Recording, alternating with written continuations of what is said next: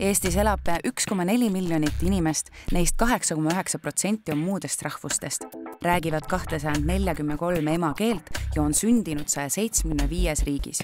Kultuuririkkuse eesmärk sealjuures ongi neid erisusi märgata ja väärtustada. Aga kuidas me tagame, et meiega ei juhtu sama, mis praegu naaberriikides, kus sisse tulnud välismaalased on üle võtmas kohalikke kogukondi? Et uus sisserändajate kohanemisel meil on abiks kohanemisprogrammid.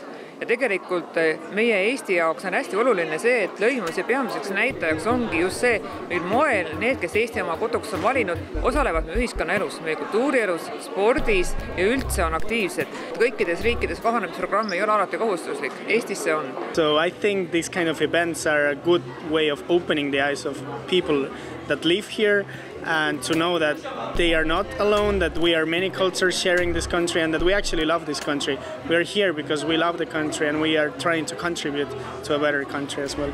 Kultuuririkkus tähistab iga inimese isikupära, rahvuslik identiteet, aga oma igapäevaelus võime seda märgata näiteks autentsete restoranide ja maitseelamuste näol. Eestisse on tulnud viimastel aastatel väga palju erinevaid rahvusi ja rahvaid elama ning muidugi kõige olulisem selle juures on see, et me teeksime omavahel koostööd. Ehk et see, mis aitab meid siduda ühiseks ja sidusaks ühiskonnaks. I mean, I always felt welcome. The thing is, sometimes it's hard to find or to make friends, especially if the job is everybody speaking Estonian.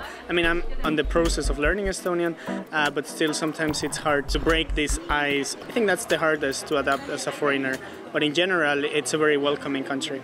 Kui see sõnum jõuab võimalikult paljude inimeste rentsoonini, see on suur võit, sest kui me rohkem saame üksteisest aru, siis me palju lihtsamini leiame ühise keele ja meil tekib ka koostöö.